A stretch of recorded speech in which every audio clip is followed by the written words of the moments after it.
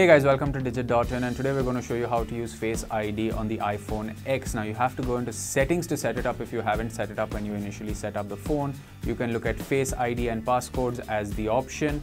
Enter your passcode or you'll have to create one if you haven't, and then at the bottom you will see Setup Face ID. Now when you click on Setup Face ID, it is going to ask you to look straight into the camera and rotate your head. Now once it captures your position of the face, it will say move your head slowly to complete the circle. So let's just move the head clockwise in all the directions and it will say first Face ID scan complete. Now move your head slowly to complete the circle, and we can still move it in any direction we want, clockwise, anti-clockwise, up, down, left, right.